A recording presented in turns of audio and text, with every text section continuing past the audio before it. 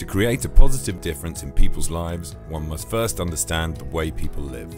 At Savenda, we're here for our community, our partners and our future, as a nation and as a continent.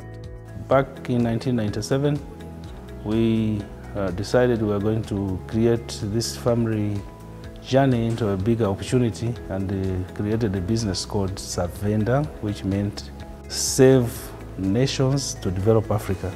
It's always important to give back to the people.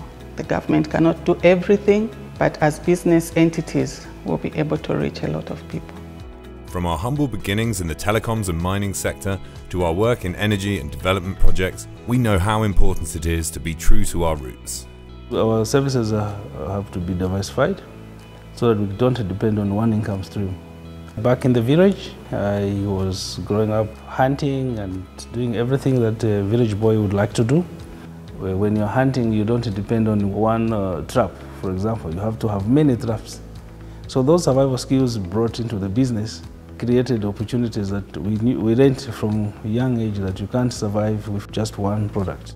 Savenda Group involves Savenda Management, which is a consulting, Savenda Express, which is a corporate branding company, Savenda Electric, which is a manufacturer of energy-saving bulbs, Savenda General Insurance, which is a general insurance company, Savenda Fresh Produce, Cyber Africa, which is a center for just dealing with cyber security.